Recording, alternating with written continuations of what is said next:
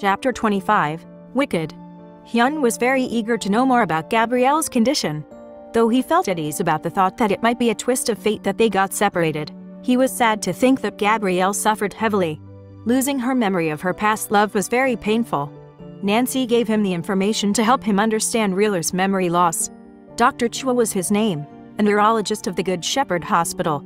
I am unsure if he was still connected to that hospital. That's all I could remember. It had been too long. You see.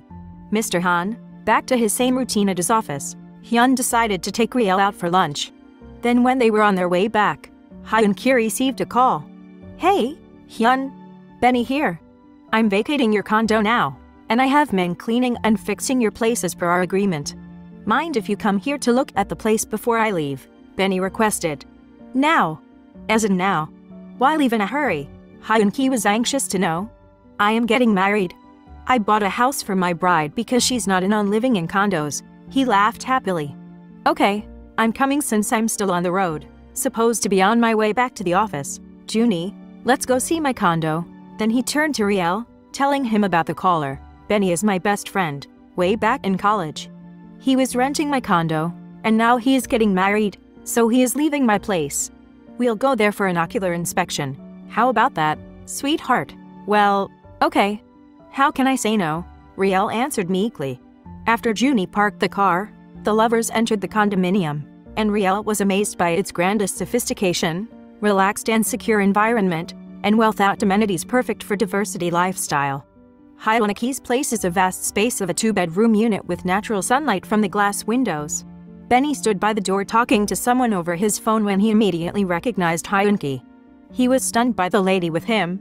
She was a perfect beauty in his eyes, like a goddess descending from the clouds carrying a fragrant breeze. Hey, Benny. What are you staring at, like you're fascinated by a fairy goddess that passed by you? Have you seen one? Hyun-ki joked.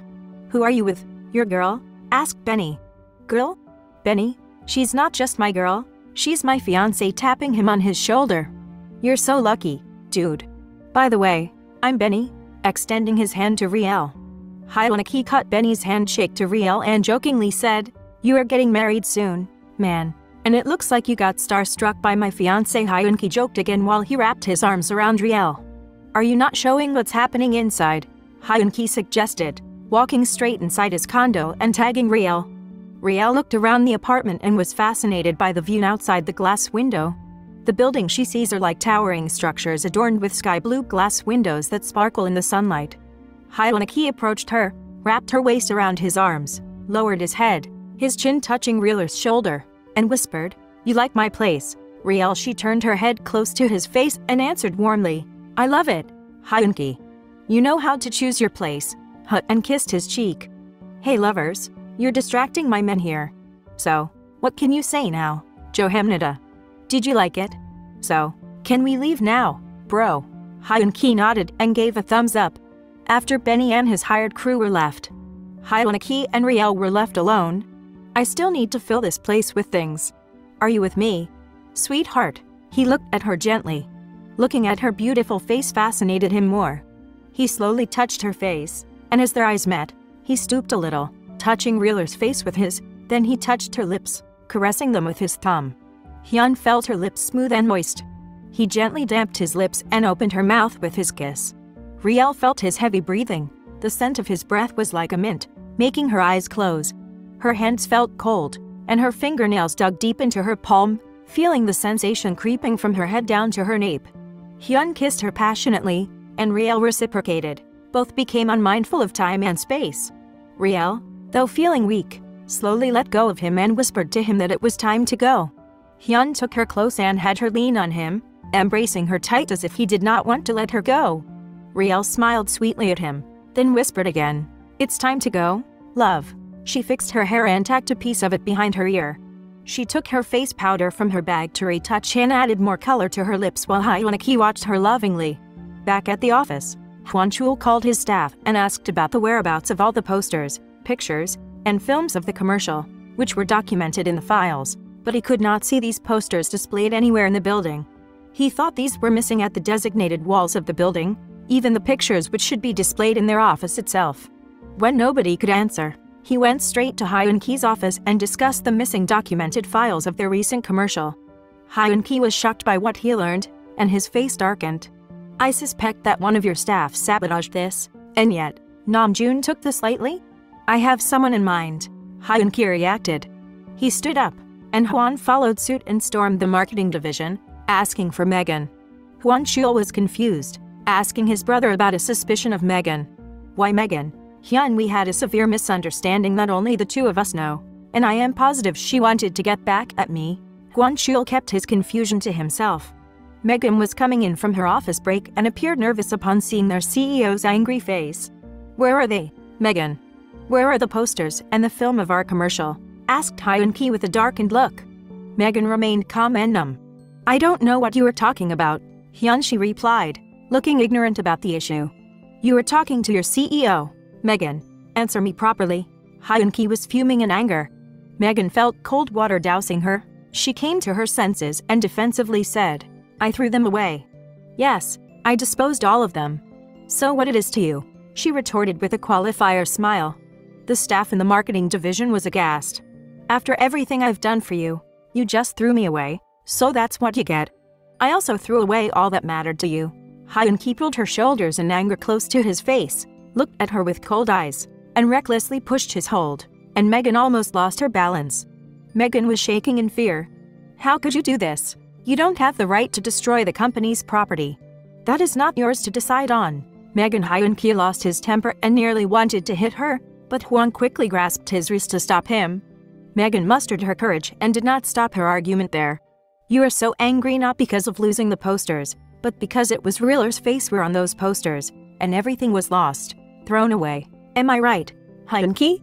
Poor Hyun-ki," Megan remarked sarcastically. Holding back his anger, he picked up the phone and requested that the HR manager come to the marketing office and have her settle the issue with Megan before he could lose his mind. What? "You cannot threaten me, Mr. CEO. You're the one who started it all." Megan was furious and fearless in throwing blame on Hyun-ki.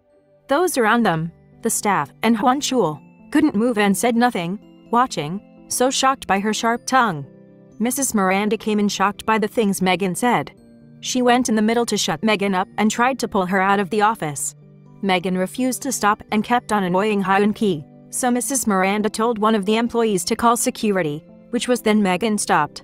Hwan Chul pulled his brother to a corner and spoke with concern. "What has this something to do with you and Megan, Theong? I am troubled and confused. Why did she dispose of the posters and other paraphernalia that come with the commercial? What have you done to turn her into an impetuous person, or a witch? A better word for that." Hwan wanted to know, very furious. "Nothing. Let us forget about that. She'll never cause harm again cause I am firing her," Hyun-ki firmly made his point. Hyun-ki entered the room where Megan was held and talked to Mrs. Miranda. "Since she cannot produce the missing commercial items, I want you to make her pay for them. She will not receive anything, withdrawing all her benefits, and she will not be given an honorable dismissal despite her years of service. Not even a clean clearance. I was also thinking of sending her to jail, but never mind. Do as I previously said instead." "How could you, Hyun-ki? You used me. You're nothing but a cold, heartless heartbreaker. You're nothing but an apathetic user, and now you would want to get rid of me just like that." Megan was frantic. "All right. I didn't dispose of them. I just stacked them in the storage room." "Now you're happy," Megan admitted angrily. Hwan Chul was surprised by her childish action and commanded the staff to look for the missing items in the stock room. Hyun-ki turned to Mrs. Miranda with his cold stare at Megan.